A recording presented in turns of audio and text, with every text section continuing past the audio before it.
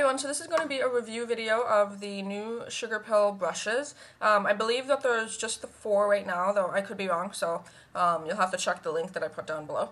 But yeah, these I didn't even know about until they turned up on my doorstep, so I'm going to go ahead and review all 4 and tell you what I think about them. I've had them for a little while now, so I've got to try them out. So first things first is the packaging.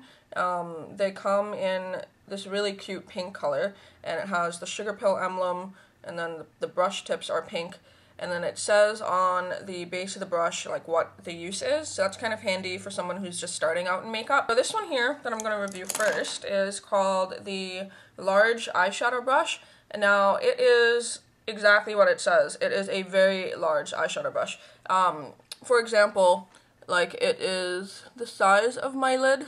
I like to use this brush to put like one all over color, like generally a white or like a neutral base or something like that, to go ahead and kind of like even out your eyelid.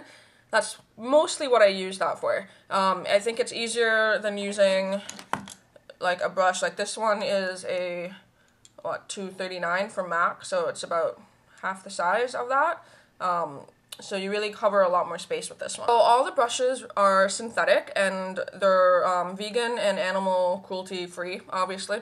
And they feel like real brushes, which is really cool. I really like them. I think they're great. I've cleaned them a couple times. They're really easy to clean, and they don't stain, minus the lip brush, which is understandable. So yeah, that's that one.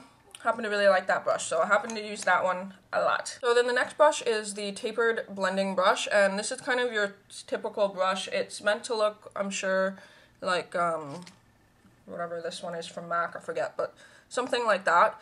I find this one a little bit harder to use for me personally. I like stiffer blending brushes. This one is pretty like flowy and light. However, if I want to do like a light eyeshadow blending job, that's what I use it for. Or if I've gone ahead and put in eyeshadow in a darker color and like packed it on and I want to blend it out, that's what I'll use this for. Again, it is fairly large, so it's perfect for like the crease area, that kind of thing, but not the best brush for detail work. So I like to use this to blend out that detail work. And then the third brush is the lip brush. Mine is stained because I've used it on some really dark colors. This is just your standard lip brush. However, it is great. Use this in comparison to the OCC little mini ones, and I prefer this one over that. It has like a rounded edge. It's very stiff, which is what I'm looking for in a lip brush because it gets like perfect corners, and I like the round brushes because it curves your lip shape better than the square ones, I find. So I really like this. I've been using this a ton.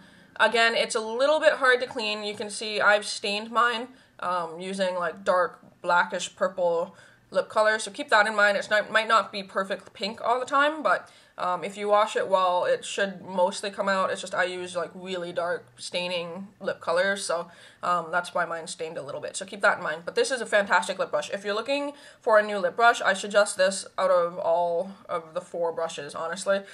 This is probably my winner of all 4. And then the last brush in here is called the Precision Eyeliner Brush, and it's just an itty bitty brush, and it basically is to do eyeliner with. Now, I've used this with a lot of pigments. I use it with wet pigments, and it's perfect. I don't use gel. If you use gel, you probably would get a lot more use out of this. I personally don't like gel eyeliners. I like my liquid eyeliner.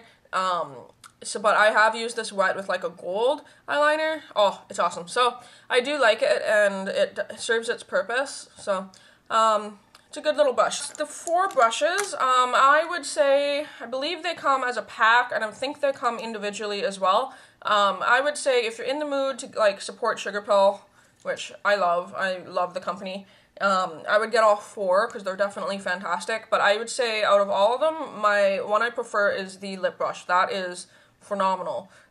Really, really good lip brush. It's the best one that I have, and I have MAC ones, Sigma ones, OCC. So yeah, that's the one standout thing for me. So yeah, all in all, I really like them. It's just I don't use, you know, some of them every day. Depends on what kind of eyeshadow look I do. I use something like a $2.39 from MAC on a daily basis. So these ones are more for like specific kind of things.